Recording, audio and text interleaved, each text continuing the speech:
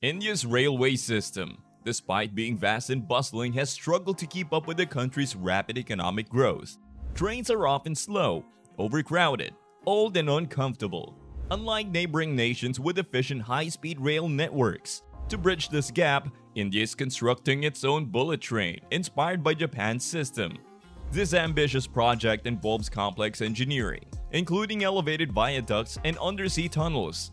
While it could elevate India's status on the global stage and pave the way for a nationwide high-speed rail network, questions arise about its necessity given existing railway challenges and other pressing priorities in the country.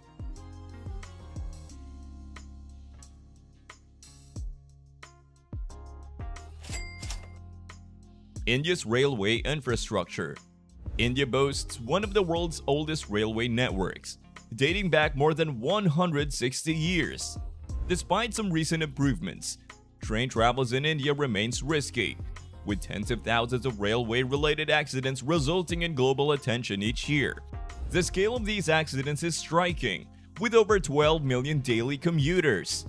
In June 2023, India witnessed one of its worst ever train disasters when a signaling failure in Odisha led to a collision and derailment of 3 trains, resulting in hundreds of fatalities and over 1,000 injuries. This tragic event raised significant concerns once again about the safety of India's expansive but aging railway infrastructure, which ranks as the 4th largest rail network globally, covering almost 70,000 kilometers in total.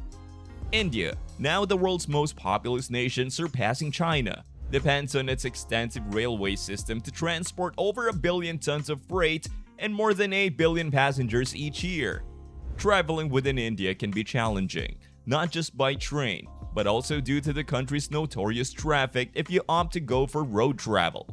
While domestic flights have become an alternative for many, millions still rely on the railways as their primary mode of transportation. Despite the growing aviation sector, the railways continue to play a vital role in the lives of many Indians. Recognizing this, the government is taking steps to modernize and expand the railway infrastructure, aiming to transform it from somewhat inadequate to state-of-the-art, with significant progress already underway.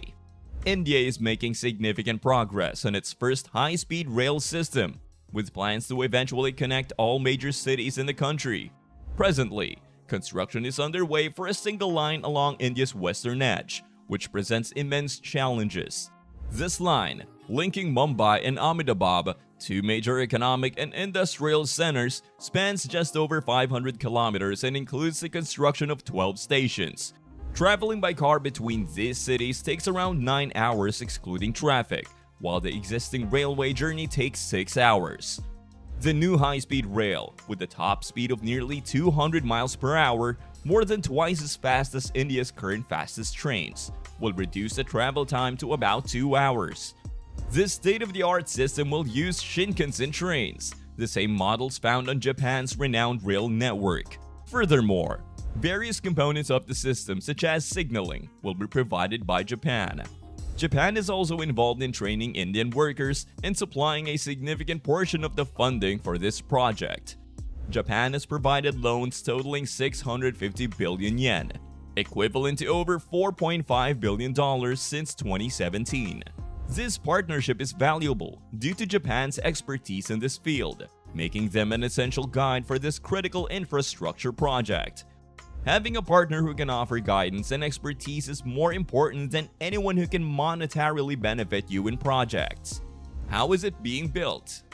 India aims to not only modernize its railways with faster and safer trains, but also aspires to achieve full development and global superpower status. Establishing a high-speed rail network that facilitates efficient movement of people and goods between major cities and regions is a significant stride in that direction. So, how is this new railway being constructed? Especially considering one end of the line serves massive, densely populated city with over 20 million residents. The key approach involves elevating about 92% of the track on viaducts and bridges. This approach allows the railway to be constructed over rivers and existing infrastructure, minimizing environmental impact and potentially simplifying land acquisition. However, not all aspects are straightforward. One of the most significant engineering challenges is presented by Thane Creek, a large inlet east of Mumbai, the only location on the entire route obstructed by a large body of water.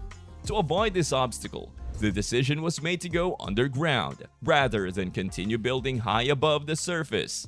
The result will be India's first undersea rail tunnel, stretching 7 kilometers in length, with a total underground section spanning 21 kilometers.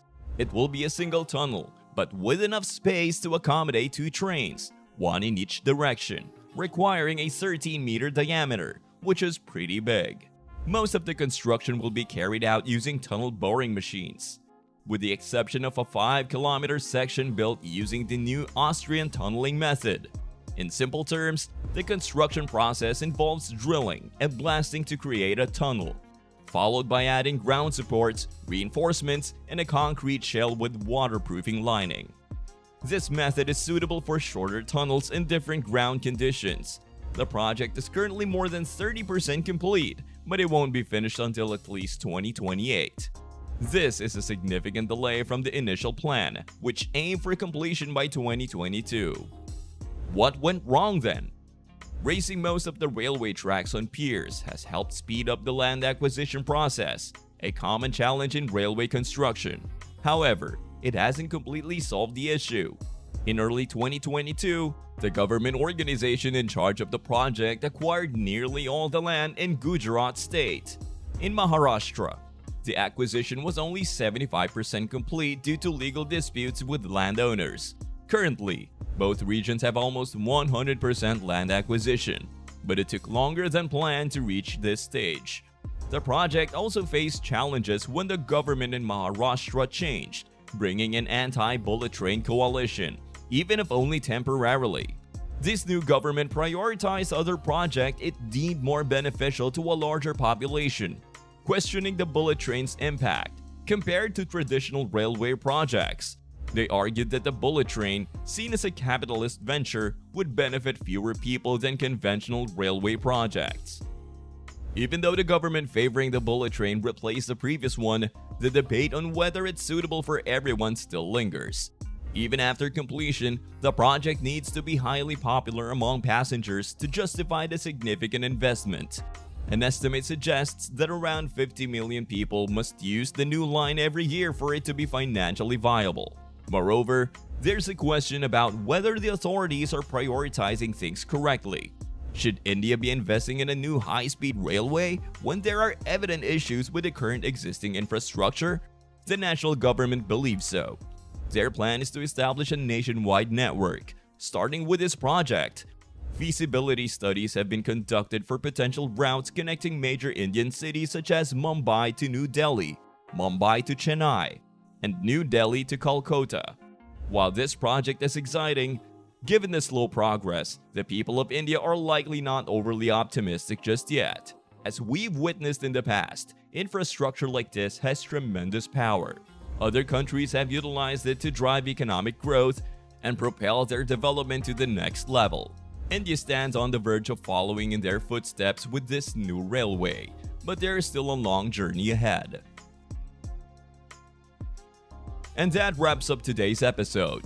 In today's age where time is more valuable than anything, it might be convenient to have such speedy transportation. Would you agree? Let me know your thoughts in the comment section below. And if you enjoyed today's video, don't forget to hit that like button and ring that notification bell to keep posted for more interesting videos like this one. Thank you for watching, and I'll see you in the next one.